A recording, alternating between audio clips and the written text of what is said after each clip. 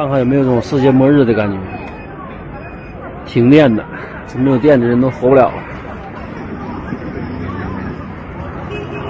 东北电力不足啊！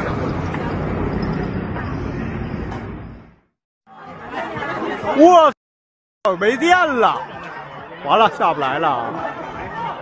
我。 The recent power cuts in China are disastrous, affecting at least 20 out of 34 provinces and jurisdictions and growing in scope. We reported before that China's power shortages would become a norm in 2021 and explained the reasons. If you're interested, please check out the September 24th episode. In this video, we will briefly review the causes of China's power shortage. First, let's look at the blackouts in China and how they have affected the economy. 我有多长时间没见过这个点儿有这么多人了，全是出来找饭吃的，没有电呀！我的老天爷！我今天晚上吃啥还不知道呢，因为我们家全都是用电的。This is happening in 3 provinces in northeastern China. They are currently experiencing the most severe power outages and restrictions. Around September 26th, many residents in this region received similar messages from their local power companies on their cell phones. Dear electricity customers, in order to ensure the stability of the power supply in the province, the Provincial Power Dispatch Center will restrict power consumption at irregular intervals in the near future, and the Power Bureau may suspend power supply at any time according to higher dispatch instructions and local load conditions. By then, areas within the power supply network may shut down at any time, so please be prepared for blackouts. Many cities in the northeastern provinces have been experiencing blackouts and power restrictions without warning since September 23rd, and the duration of each power blackout is becoming longer, from 1 or 2 hours a day, increasing to 1 or 2 days. Residents' lives are thrown into chaos. 一家4口困电梯里半个小时了都，我家小宝才1岁，为什么就不能像停水一样提前通知一下呢？这幸亏是我们家4口，我不害怕。 Chinese media reports that local people are rushing to buy and stock up on candles. Candle producers have reported that candle orders have increased more than 10 times in a week. On September 26th, a water company in Jilin province released a notice. It reads, "Irregular, unscheduled, unplanned, and unannounced power outages and restrictions will continue until March 2022 as power and water interruptions become the norm." But later, the water plant issued an apology for causing the panic. Suppliers of Apple Incorporated and Tesla Incorporated, located in 2 key northeastern cities, Shenyang and Dalian, complained that power restrictions and outages also hit their factories. In addition to the 3 provinces in the northeast, several provinces in southern, central, and eastern China have also experienced massive power restrictions in multiple locations, resulting in production shutdowns. For example, in the eastern province of Zhejiang, local printing and dyeing companies were asked to shut down their operations from September 19th until the end of the month. The government of Foshan City in southern China has asked some companies to start working 2 days a week and stop working 5 days. Some local business owners have told overseas media that they do not know the reasons. 明天放假1天，为了配合供电部门错峰应电，这个夏季我们工业区会经常轮流休息，大家要有心理准备，这样也会导致你们的工资下降。不只是我们厂这样，整个城市都是一样的。 Their factories can survive for a month or 2, but if the power interruptions continue any longer, they will have to close down.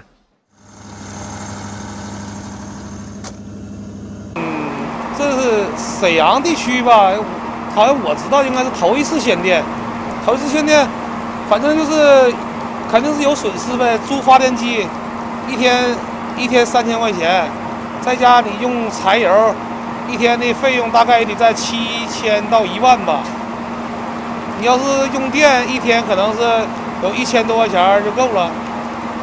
现在情况是这样，完了现在是限4天，我们这说实话还能承受得起，到时间长了那就这个费用我们支撑不了，就厂就不能干了。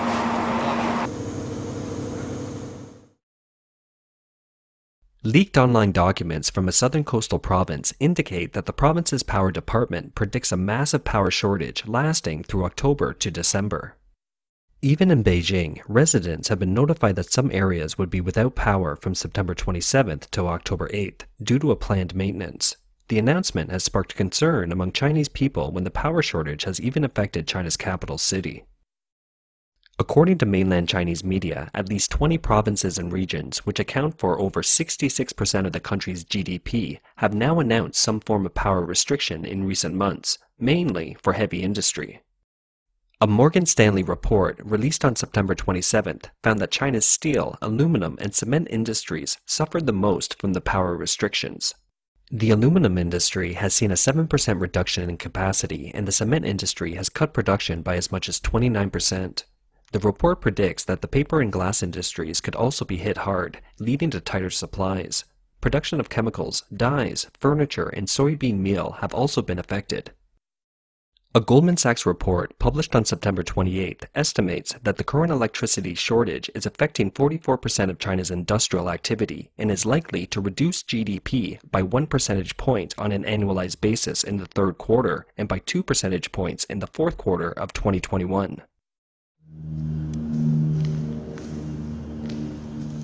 很担心，就是以后就是经常的去限电，因为限电咱们就不能生产，咱们必须得执行这个电力局啊、市局啊这个下达的这个通知，咱们必须只要是那个电力局通知不让咱们用电，咱们就得停产，这个很担心这个会发生。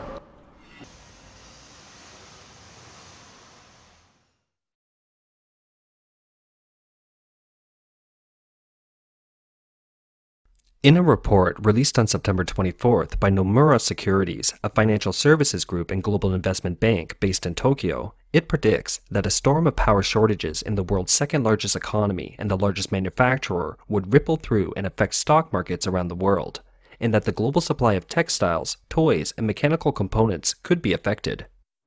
The blackout in China is similar to the widespread power cuts that occurred in the winter of 2020, only in 2021 it came a little earlier. The Chinese officials have not been able to unify their rhetoric on the cause of the blackout. First of all, there is a widespread narrative on many social media platforms in China that due to the rapid recovery of China's economy and a large number of overseas orders flocking to the country, the Chinese government has moved ahead to limit production capacity. Therefore, this is an international battle for the pricing power of commodities, or a financial war between countries.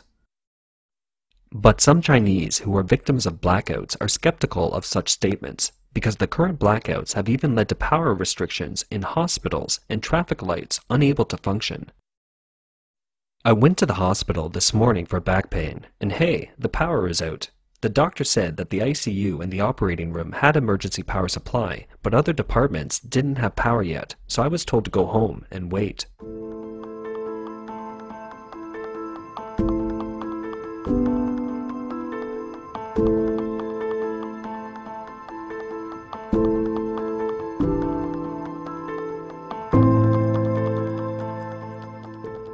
An internet user in China wrote, "In order to win the trade war with the US, China shuts down power to its own hospitals. Is there such logic in the entire Milky Way?"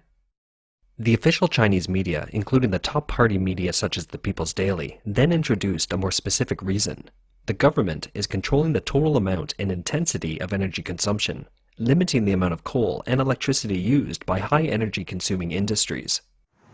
Such a policy has been implemented in China for 15 years. Each year, the government sets a national target for total energy consumption, which is then broken down into provinces and regions for implementation. So, in reality, each province and region in China follows a different energy consumption standard. The Chinese media also claims that in 2021, China, one of the few economies in the world to have started production despite the COVID impact, has attracted a large number of international orders, resulting in a manufacturing boom and therefore a significant increase in electricity consumption. Some provinces have almost used up their annual targets in the first half of the year, so they have to urgently curtail their energy consumption in the second half. As a result, they have to pull the plug on electricity usage. But the smart Chinese have noticed a flaw in this argument. The Chinese government issued an early warning in the first half of the year for provinces that had consumed too much energy, so areas with imposed power cuts should be highly correlated with areas receiving such warnings, and the higher the warning level, the worse the outages should be. However, this is not the case. People find no correlations between the two sets of data. Now the province with the most severe power restrictions did not even reach the second level of warning for its energy consumption in the first half of the year. This has made people in Jilin province wonder what the province is doing by being so aggressive with power cutbacks. Moreover, the claimed policy has existed for 15 years. So why has the massive blackout only occurred in China in the past 2 years? In addition, China has also experienced recurring outbreaks in the first half of 2021. The claim of economic prosperity in China sounds rather doubtful. 那你们看一下了，1年100多万的档口了，市场上一个毛人都没一个，这搞个鬼！我们现在在广州的状态，又是停电，又是疫情，还生意不好，生意不好就算了，他还加抄底，抄底就算了啦，电一停了，这停的好了，就算你价再高也没得走的，他不让发电。看你们那些老板压价的抢了出货，你再出高价，怎么也没得走，也不能走，是不是要把我们那些人都逼得回湖泊就好？ So, this policy of the Chinese government is somewhat related to the current power shortage, but it's not the root cause, maybe not even the primary cause. Later on, the Chinese official media also started to admit that the price hike of coal was one of the reasons leading to the power shortage. We analyzed this issue in the September 24th episode. China's coal industry is highly market-oriented, and its prices continue to rise in line with market conditions. However, electricity prices are a product of the planned economy and are set by the government. When the electricity generated can't cover the cost of coal, the power plants are running at a loss. The more electricity they generate, the more they lose, which is a sure route to bankruptcy. To avoid bankruptcy, the power plants have to cut their production. Currently, thermal power plants account for 70% of China's electricity generation. Although China has more than 100,000 hydropower stations, the hydroelectric power generation has been down in 2021 compared to 2020. So, is the Chinese government able to solve the problem of power shortages? On September 28th, the governor of Jilin province in the northeast said that he would press ahead with coal procurement plans from Russia, Indonesia, and Mongolia. On the same day, the China Electricity Council, which represents China's power supply companies, also announced that power supply companies are now expanding procurement channels at all costs to ensure winter heating and power supply. It called on power producers to sign more medium and long-term coal procurement contracts before the winter to increase coal stocks at power plants. One businessman from the northeast of China told Reuters that Russia has to meet the demand from Europe, Japan, and South Korea first, and that Indonesia's coal shipments have been limited by rainy weather in the last 2 months, while Mongolia's coal exports are mainly transported by truck, and the volume is too small. Australia is a high-quality source of coal for Beijing. Its coal is low in ash, low in sulfur, and high in heat. Many Chinese power plants relied on Australian coal for production in the previous 10 years. Now, some equipment cannot adapt to the lower quality coal and has stopped production. However, relations between the two countries have been at a full-blown standstill since Australia asked to launch an investigation into the origin of the pandemic in 2020. In an interview with CBS during a visit to the US on September 26th, Prime Minister Morrison said, "The phone's always open at our end. There was no Australian obstacle to direct dialogue at a political level between Australia and China, but the China side has not shown an interest." He also said he hadn't talked with Xi for almost 2 years. So, the route for imported coal does not look good. What about China's domestic coal? Chinese media reports that coal inventories at Chinese power plants are now at historic lows, with only 10 days of coal left in stock at 8 provinces along China's coast. The governor of Jilin province said that he had requested the power companies to send their staff to the mines in Inner Mongolia province to implement the coal purchase and sale transportation contracts. In reality, the hike in coal prices in China has to do with a shortage of domestic coal, and the shortage of domestic coal has to do with the CCP's latest policies.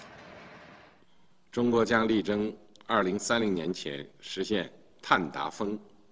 China will strive to peak carbon dioxide emissions before 2030 and achieve carbon neutrality before 2060. This requires tremendous hard work, and we will make every effort to meet these goals. China will step up support for other developing countries in developing green and low-carbon energy and will not build new coal-fired power projects abroad. Along with this directive from the CCP, the development of China's coal industry has been subject to additional restrictions, such as not allowing new coal mines to be built. For example, many mines in Inner Mongolia are considered illegal by the government's new standards and require additional procedures to continue their operation.